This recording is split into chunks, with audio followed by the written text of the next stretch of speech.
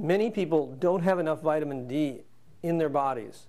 A low vitamin D level can cause bone disease, rickets in children, and osteomalacia and bone pain in adults. And it turns out that low vitamin D can increase a person's risk for many common diseases.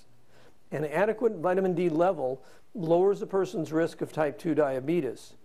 Adequate vitamin D levels may help lower blood pressure and help the immune system to function well.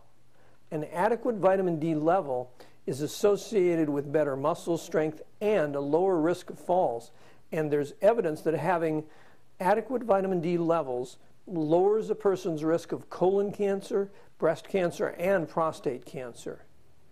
There aren't many foods that are a naturally good source of vitamin D. There are foods that have been fortified with vitamin D: milk, orange juice, cottage cheese, and fortified cereals, for example. Our bodies can make vitamin D if our skin is exposed to sunlight, but most of us don't get enough sunlight to make adequate vitamin D for our bodies. And the terminology of vitamin D levels and metabolism can be quite confusing.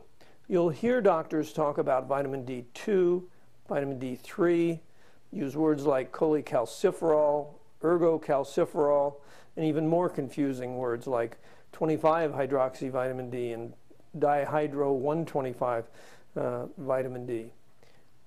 For those who would like to know the details of vitamin D actions and metabolism and who'd like to evaluate the evidence for vitamin D's preventive effects, I've included a citation for a New England Journal of Medicine article on the end title, and the article can be ordered on the internet.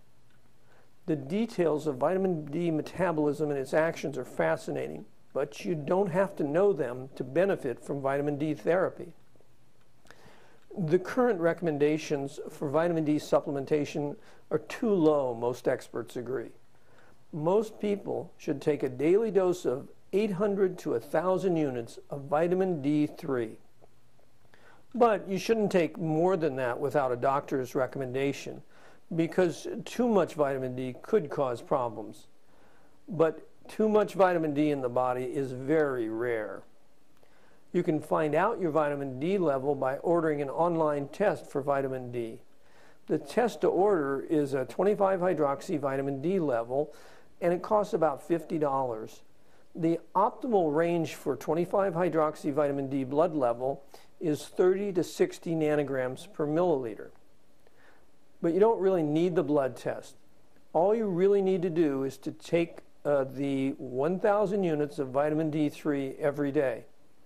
You may feel better. You will lower your risk of cancer, improve your immune system, improve your muscle strength, and lower your risk of falls.